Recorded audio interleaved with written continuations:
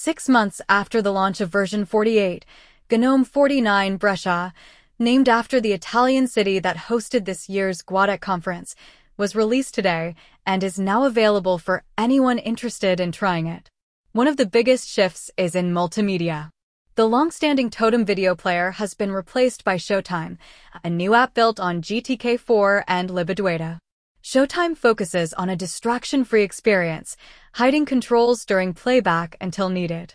It includes essentials like playback speed adjustment, multiple audio and subtitle tracks, video rotation, and screenshot capture.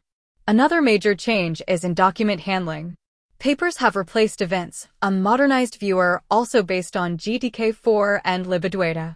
The app comes with a refreshed interface, better performance, and improved PDF annotation. It supports PDF, DJVU, TIFF, and comic formats, along with features like digital signatures and easier document organization. The calendar app has been redesigned to adapt better to different screen sizes, with a collapsible sidebar and improved readability of event details.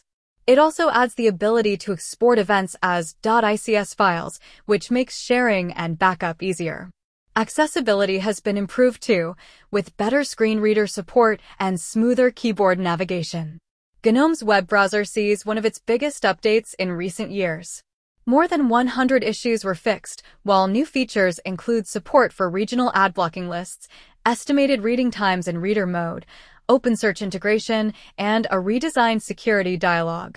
Users also get better bookmark management and smarter in-page search options. Maps has been updated with localized transit icons, interactive street labels, and OpenStreetMap profile pictures.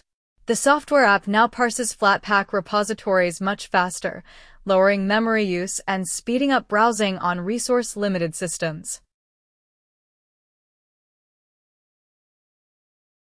A new wallpaper catalog optimized for HDR displays makes its debut. Thanks to improvements in Mutter and GNOME's color management, wallpapers now render in full 16-bit per channel depth, giving a wider color range and better contrast. Remote desktop functionality has also been expanded.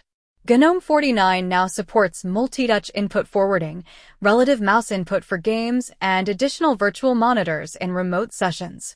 Other desktop changes include lock screen media controls, a more prominent accessibility menu on the login screen, HDR brightness adjustments in quick settings, and improved trash handling.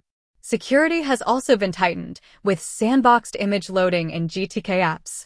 Lastly, 2 new apps join GNOME Circle, Mahjong, a modern take on the tile-based classic, and Wordbook, a dictionary powered by WordNet and eSpeak.